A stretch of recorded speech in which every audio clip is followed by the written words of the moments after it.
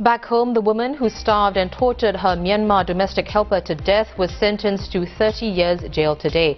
In sentencing, the High Court judge described the case as among the worst type of culpable homicide, noting that the victim was made to suffer agonizing harm for a long time before she died.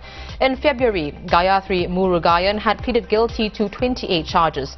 The most serious was culpable homicide, for which prosecutors had sought the maximum sentence of life imprisonment.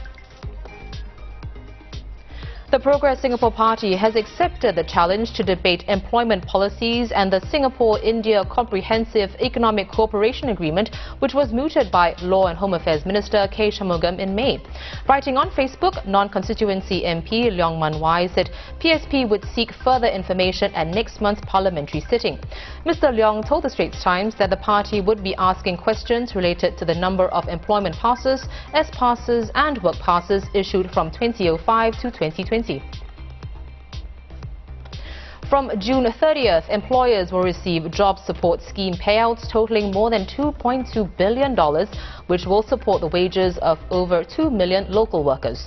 Eligible employers will be notified by post of their payout amount later this month.